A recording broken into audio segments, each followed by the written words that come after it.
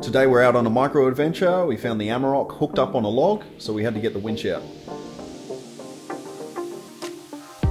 So we got out the Sabre recovery kit, put the key in to activate the winch, and start dragging out the winch line.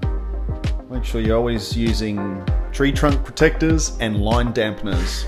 So we disengaged the winch and we pulled out the line. Always make sure when you're winching you've got a winch dampener and a tree trunk protector, because the ultimate goal is to go out there and look after the environment. As you can see, we've never been stuck before, so we've had to open this on site and try to never get stuck, because we've got unbelievable rigs that don't get stuck.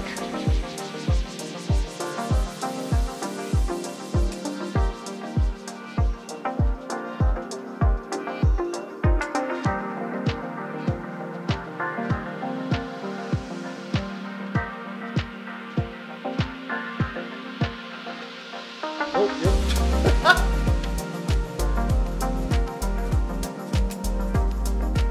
With the vehicles successfully winched out, we were good to take on the next part of the track.